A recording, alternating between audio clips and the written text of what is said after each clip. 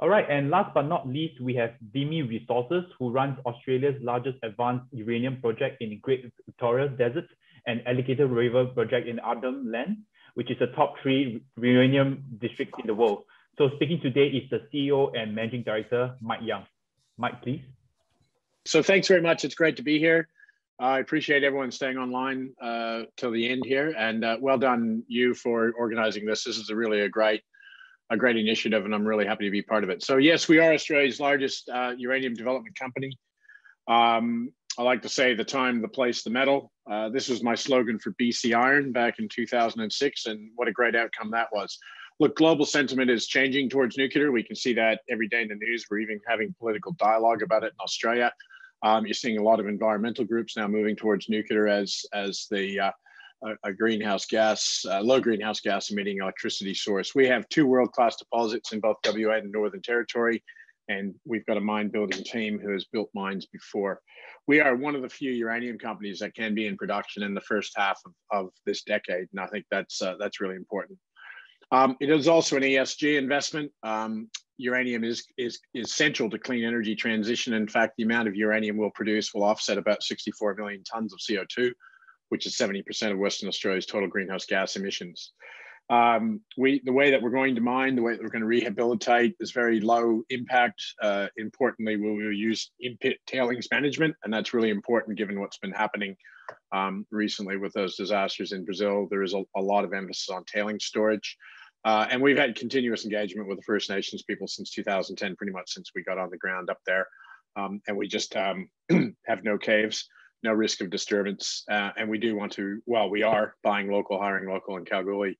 So look, what's happened the last quarter. The price hasn't risen much. It's up 8% on the back of some buying. We've seen that locally, but uranium equities are up. Vimy's up almost 300%. Why that's happened is the US, which leads the way in nuclear energy in the world, has gone from getting woke to waking up. There was pre-election concerns that the US would go crazy left with the Green New Deal, but that hasn't been the case. Biden and Kerry both embrace nuclear power, as do Elon Musk and Bill Gates. So that's really what's happened. And then in early December, there was bipartisan support for a bill coming out of the Senate, which really told the world that the US is going to back nuclear power. Nuclear is 20% of America's power, and it's 55% of their clean energy. And the US represents 28% of the global market. So they really are key to the nuclear industry, and we can see what's happening. And also China with the new 5-year plan is ramping up nuclear as well. While this is going on, the supply side is shrinking, and there is a systemic shortage coming. Uranium supply and demand, go through this real quick. Demand is increasing. Global demand is expected to be up by 52% by 2040. Small modular reactors, micro reactors are starting to become very popular, and I expect by the end of the decade, we'll see those commercialized. And we are seeing the US inventory draw down at the US reactors. Major suppliers are closing mines. Ranger and Cominac are now closed. COVID-19 and economic cutbacks reduced supply in 2020 by 60 million pounds. So in 2020, the world burned 180 million pounds of uranium and mined 120. So that is the shortage that we're starting to see. Most global uranium production today is not profitable at current spot prices, but all of those mines are protected by long-term contracts. And we are seeing a shortage coming. In terms of supply, this is new reactors out to 2040. We're expecting it to move from 392 gigawatts to 569 gigawatts. It's pretty significant. All of that growth is really in non-OECD countries, China, the Middle East. The second unit in the UAE is now being refueled as we speak. The first unit is online, and they'll have 4 units in the UAE providing 25% of their electricity. And on the supply side, we are seeing a significant shortfall. Obviously, if the price is high enough, new mines come on, but because uranium takes so long to permit, any mine that's not a long way down its permitting and its definitive feasibility schedule by now is just not going to make it by 2025, in my view, and we are certainly one of those mines. In the United States, they get all of their uranium from overseas. That is our main market, and that's how we plan to fund the project. And this graph shows you that the utility coverage, there's a lot of uncovered demand in the US market from 2025, 24 onwards, which is when we'd expect to be in production. And that's why we have somebody embedded in the US talking to US reactors. It's our key market. This is online, this presentation, so if I go through it too quickly, We'll come back to it. Look, history of uranium pricing is really interesting. There's a spot market, which is actually an arbitrage floor price, and then there's a long-term contract market. And all of the long-term contracts sit above that thin blue line. And what we expect to see is a return to contracting in the not too distant future. I won't dwell on this. Send me an email if you want to talk more about this, because this could take an entire half hour. What I will talk about is a consensus price outlook. So this is a whole bunch of people down the right-hand side who have a view on the uranium price. You can see it's a big cloud of views, but the median, as you can see on the spot price, starts to go up. If you recall from this graph, there's an arbitrage between the spot price and the contract price. And what we've done is put that arbitrage back in. And you can see the forecast contracts going out 24, 25, plus $60. We're expecting to get about 55 life of mine, average price. But obviously some of the consensus view is higher than that. So that's a leverage opportunity for Vimy. Very experienced board. We've all built mines before. I used to run BC Iron. We took it from first drill hole to first ore and ship in under 4 years. Because we're time limited, I will talk about the gentleman bottom left-hand side, Scott Hyman, Vice President, Sales and Marketing in the US. Very, very experienced. He's worked in the US nuclear industry for 33 years, both as a fuel buyer and a fuel seller. He knows everyone in that industry. There isn't a person at any reactor that he doesn't have a personal relationship with. And this is a relationship market, very important. So he'll be managing our contracts, and he is in their ear every day. And we are having lots of off-market discussions. And we know from his experience, from his intel in country, there is a market for all of our uranium in the US reactor fleet. Company snapshot, we've always had that share price rise that everyone else has had since November, which has been fantastic while the price hasn't risen. So I like to call this a uranium boom. So firstly, you've had the correction back to where our prices should be, and we haven't seen the uranium price go up. So you can expect a second boom. This just shows a comparative value of Vimy on an enterprise value to net asset value. And this just shows our market cap, and this is on a per pounds basis. So you can see that our enterprise value to our net asset backing is very low compared to some of our peers. And it's similar with our EV to resource and reserves. And you can notice some of these names don't even have reserves. So, that's important to consider as well. We have two projects, the Mulga Rock project in Western Australia, a 90 million pounds resource, 42 million pound reserve, and some of that resource will go into the reserve in future years with more drilling. The DFS has a 600 million Australian NPV at $55 a pound. And as we say, it's a near-term production. It's had a DFS done on it. It's had a DFS refresh done on it. And we are expecting to commence early works in the second half of 2021.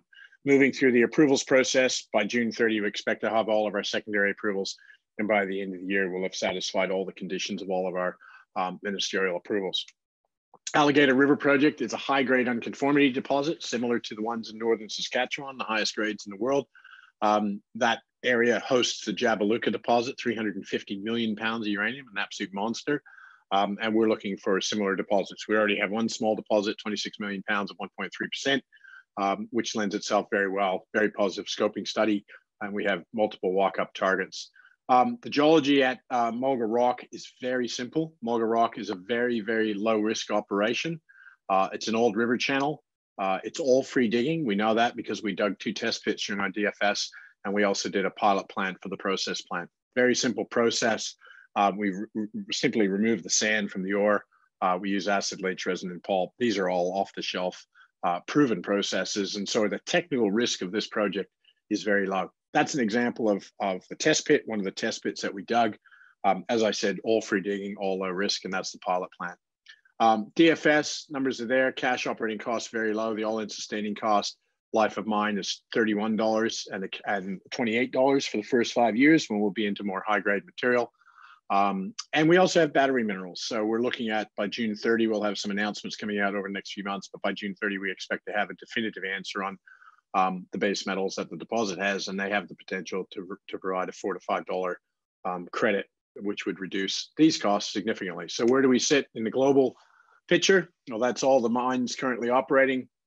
In fact, this one here, the big Canadian one, should come out because that's Cigar Lake, which is now offline.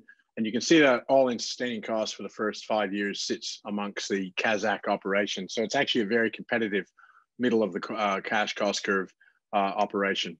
Alligator River up north in Northern Territory. Importantly, this is not in Kakadu. This is over in Arnhem Land. We have deeds with the Aboriginal people to explore and mine. And just to put our project in context, you can see a map of our tenements overlaid on the Athabasca Basin, just showing you that it actually is quite a large landholding. Lastly, I think I'm running low on time. So lastly, what I'll do is show you this graph here. This is a really good one. This shows the exploration of two identical geological basins, one in Canada and one in Australia. And the problem in Australia is we had a 3 mines policy introduced by a backward-looking Labor government. That got revoked by a forward-looking Conservative government, but during that time, there was just no exploration. While in Canada, there was heaps of exploration, and Cigar Lake, MacArthur River were discovered, as well as Arrows. So, you know, we're basically back in the 70s in terms of exploration in this area. And that's the real advantage up there. So this is a real greenfields, province with some significant potential. So this year, keeping the team uranium boom ready, prioritizing and managing spending. We are taking shares in lieu of salary, and we have part-time employees. We're optimizing CapEx and OpEx with early works. We're doing some flow sheet optimization. There'll be some news flow coming out about that. And we're doing target optimization up at Alligator River. In terms of how we fund this thing, KPMG are helping us look for partners on the projects, but really the way to fund it is to get offtake contracts that will then lead to debt and lead to equity. So if you look at a $100 million company trying to finance a $400 million project, what you need to remind yourself is that by the time we come to the market for the equity funding, we'll have gone through contracts and debt funding before we get there, and it would have been significant rewriting. So that's it. That's the fast version. Investment opportunity is you're seeing a shift in uranium, but long-term, we are a very undervalued company. We have huge leverage to the uranium price. So I think right now, Shaw Partners have us at 26 cents. I think another group out of Canada have us at 24 cents. So you're already looking at 2 times there. But in fact, if you start plugging in some higher uranium prices, you know, where the leverage is even higher. So look, I'll leave it there. If I've got any questions, happy to answer them. All right, Mike, wonderful presentation. So a couple of questions here. Any late stage discussion ongoing, and what plans in place should Vimy lock in an offtake? Yeah, so we've got ongoing both responding to requests for proposals, but also doing off-market discussions. One thing about the U.S. utilities is they don't act quickly. They've got inventories that they're depending on. In springtime, they move into what we call the refueling outages. The fuel buying teams are also part of the refueling teams. But we do have several off-market discussions ongoing and responding to RFPs. But that being said, the U.S. utilities just aren't in the market at the moment. But what's been really important for us is to have Scott Hyman ready to go with contracts once they start coming into the market. And we know from the discussions we've had that we are one of the favored non-producing companies. All right. And any intention from key shareholders to partner and fund this to production? None that I can talk about. Sure. Okay, the next question relates to your capital raising. So I think someone is comparing you to like a Boss Energy. So would you be keen to look into a capital raise soon due to exploit the shortage? Capital raise for working capital, or capital raise to buy uranium? I guess it's for working capital. Yeah, I mean, you know, at December 30, we're $4 million. You know, our cash burn isn't extremely high at the moment. We're good for cash. Obviously, as a company who's not producing cash flow, at some point we'll have to raise some money. Market's very healthy at the moment. There's lots of interest. So yeah, I mean, you know, cash raise at some point in the not too distant future, certainly on the cards.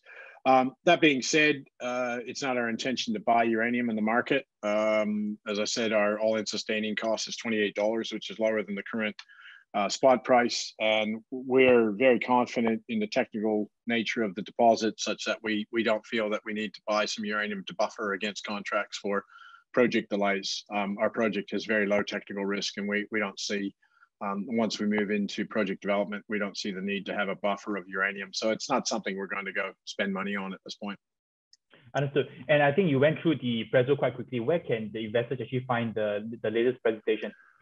Yeah, we'll just make sure it's online, but it's basically the same as the last presentation we gave and released on the website. So if you go to vimyresources.com.au, but otherwise we'll probably make it available to you, send you a PDF, and you can send it to your list as well if you like. But yeah, they can get it off the website. And if they've got any questions, just send an email through to info@vimyresources.com.au. All right, thanks so much, Mike. You managed to make it on time. I hope to hear more from Vimy in coming months. Thank you very much. Really appreciate it and love what you do. Thank you.